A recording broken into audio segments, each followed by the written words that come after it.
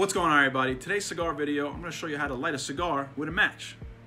So when we're lighting a match, you want to wait till the head of the match is completely finished. You want to start waiting until it burns the wood.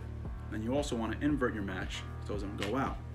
The reason why you want to wait till it starts burning the wood is you don't want to inhale the sulfur in your cigar. So now that your match is lit, you want to light up your cigar.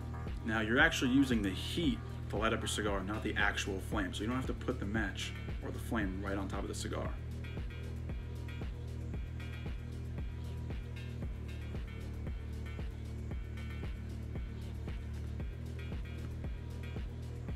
And that's how you light a cigar with a match.